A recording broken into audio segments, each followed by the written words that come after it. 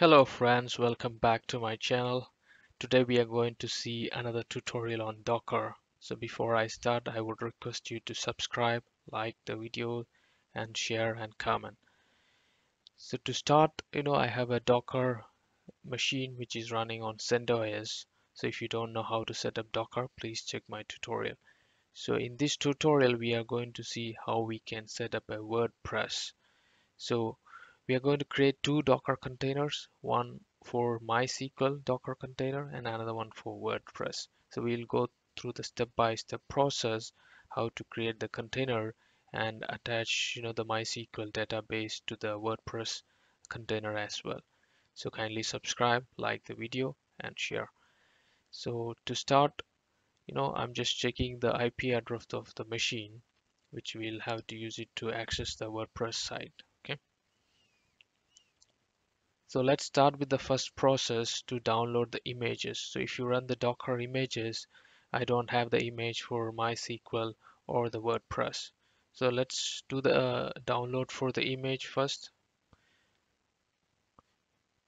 So let's run the command docker pull and the image name, which is MySQL, and I'm going to give the tag or the version. So I'm going to use 5.7. So you may ask why I did not use the latest. So the latest image for MySQL had some challenges in linking with the WordPress, so I'm going to use 5.7. So Docker pull MySQL 5.7, so it's downloading the image. So you can go to the Docker Hub to see which image is available for MySQL. You can search there and you will be able to get the complete information, which are the latest version and what the tag available for MySQL and how to create Docker container. All those information will be available. And it's not mandatory that you have to pull the image first before you creating the container. So I'm just showing it the first time pulling the image, then I'm going to create it. Or you can do it directly docker run command, so it will automatically start pulling the image. Okay. Okay, great. So we are completed the download of the image. So if you run the Docker image, now you will be able to see the MySQL tag 5.7. Okay, now let's pull the image for WordPress as well. Okay, so again, as I said, it's not mandatory you have to pull the image first. So, but it's easy for us to pull the image first. Then, if you run the container, it will easily create the container. So here for WordPress, I'm using the latest version. So let's wait for the image to be downloaded.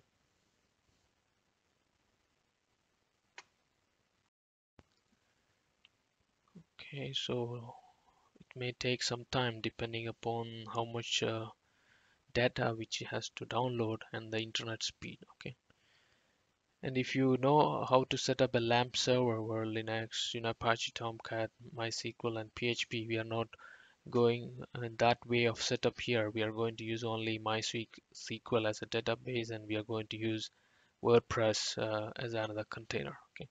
So we will see in depth how to use a Docker Compose with different configurations in the later videos. So this is a simple way how we can run the WordPress.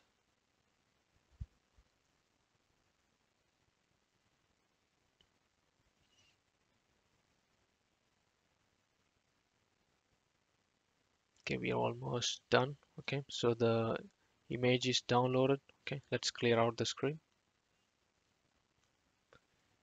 Okay, now if you run the Docker images, you can see the MySQL and also the WordPress image. Okay.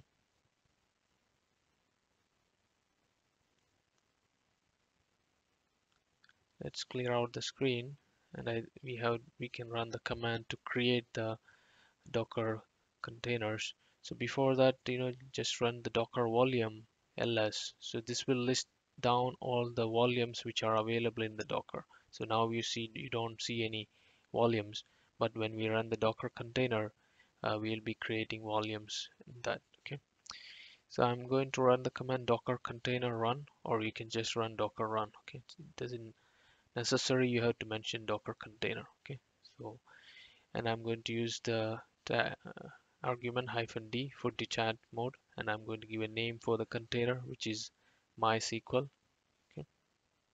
So I'm going to create the database first in the container, then I'll be linking the database container to the WordPress. Okay. And the port is going to be 3306, which is the default port for MySQL. So we are exposing that port, yeah, on the host as well as on the container. Okay. So select the argument like restart always. This will help us, like if the container is having some issues, it will automatically restart. And I'm going to use some environmental variables like MySQL root password. What this does is, like, we have a default user admin account for MySQL, so we are setting a password for this. And I'm also using some other environmental variables like MySQL underscore database. So this will create a database when we create the container. So and the database name will be WordPress. So we are creating a WordPress database when we creating the container itself. Okay. And I'm also creating some other variables as well. And what does this does is, like, I'm creating a new user in MySQL. So the user name is WordPress user, and also I'm going to set a password for this user. So it's going to be MySQL password.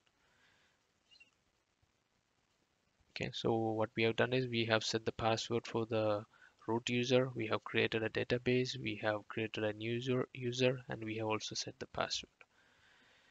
Now let's attach a volume. So I'm going to use default Docker volume. So I'm going to give a name as MySQL underscore data, and I'm going to link that to the Docker location, which is /var/lib/MySQL. And the image is going to be MySQL 5.7. So you have to give the exact 5.7 image, otherwise it will again download the image from the Docker Hub. Okay, so now the container is created. If you run the Docker ps, you can see the container running. If you want to know more about how to work with MySQL Docker container, please check my tutorial in the channel. I have explained how you can create databases, how you can add, data into the SQL database. Okay, and you can also see now a Docker volume ls. There is a volume MySQL underscore data created. Now, in order to access this volume, you need to go to the location and cd/var/lib/docker/volumes, and the name of the volume would be MySQL underscore data, and underscore, there should be one more folder called underscore data. Okay, so let's go inside that. So MySQL underscore data and underscore data. Okay, now if you see inside that, you will be able to see the content of your database. So you can see there are configuration files. There is a new database called WordPress. So all those details will be available here there.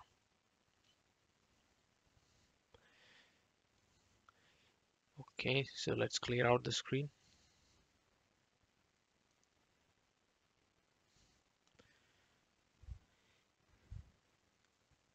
Now let me create the container for WordPress. So again, I'm going to run docker container run, or you can just use docker run -d for detached mode, and the name of the container is WordPress. And if you see, I'm going to use a new argument, which is --link. So what I'm going to do is I'm going to link MySQL container to this WordPress container. So this is necessary because WordPress needs some database to be running. So I'm going to use the MySQL database to run the WordPress. Okay, and the port is going to be 8080 from the host, and from the container it's going to be 80. And if you see, I'm using environmental variable WordPress DB host. So I'm going to give the MySQL database name, the container name. It's going to be MySQL, and the port is 3306, which we exposed in the previous command. Okay, when we created the MySQL container. And also I'm going to use the WordPress DB name, the WordPress, which we created as part of MySQL container. Okay, and we are going to also use the WordPress user. Okay, so the WordPress underscore DB user, okay, which is going to be again the WordPress user which we created in the MySQL DB. Okay, and also the password for it.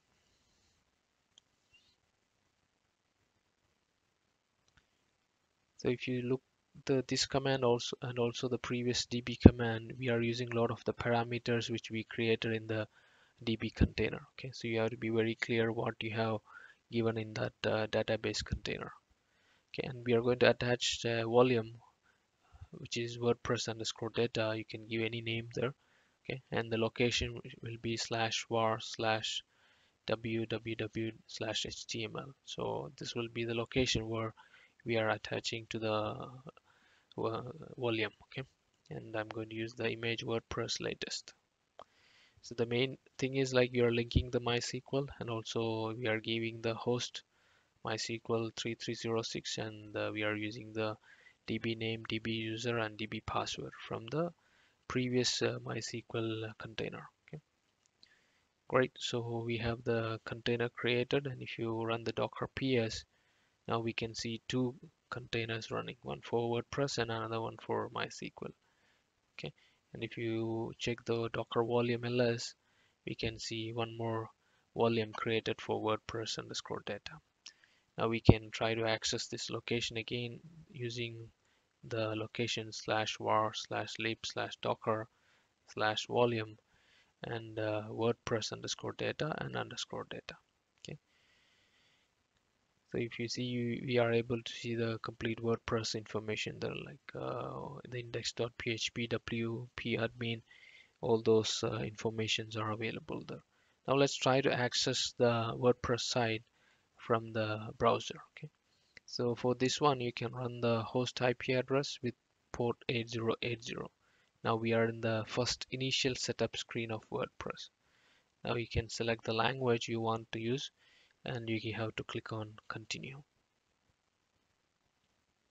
Okay, so we are in the next screen where we have to give a name for the WordPress site, and you have to give a admin user to log into the WordPress site, and you have to set a password.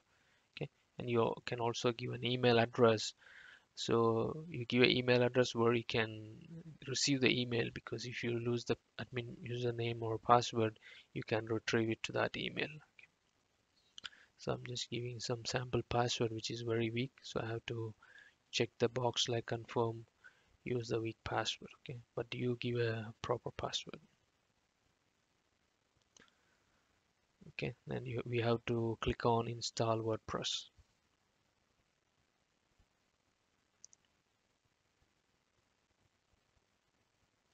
Okay, great. So we are done with that process. Now you can see the message like it's installed. Click on login, and we have to give the username as the admin user which we created in the previous screen. So I'm giving admin, and the password which I created is just the password. Okay, and click on login.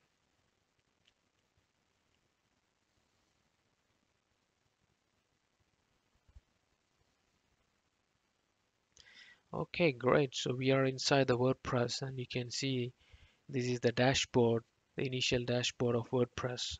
Okay, and if you click on my site, this is how it will look actually if somebody is accessing this site in the current state, because it's using some default template. Okay, if you go to post, and you can go to all post, and let's create a new post. Okay, so this is the first post which we are creating. So let's give an title.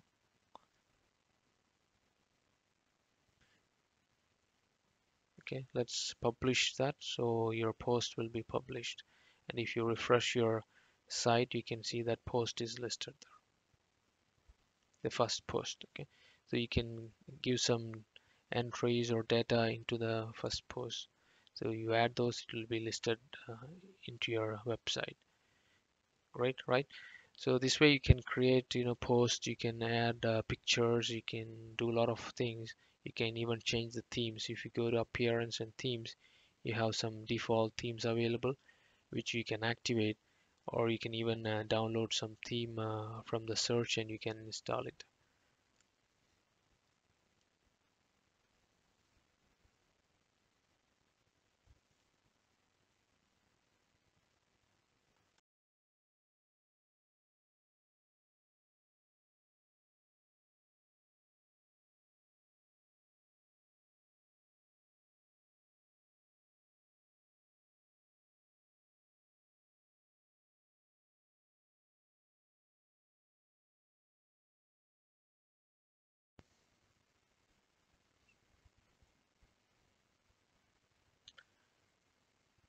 Now, if you want to stop the containers, like now we have two containers running, right? One for WordPress and one for MySQL. So if you want to stop the containers, you can use the command docker stop and the container name or the container ID. So it will stop the container. So if you stop the WordPress site, you will not be able to access the site anymore. So it will go to page not found. So that's all I think with this tutorial. So I hope it's informative for you. So thank you for watching. Kindly subscribe to my channel, like the video, share and comment.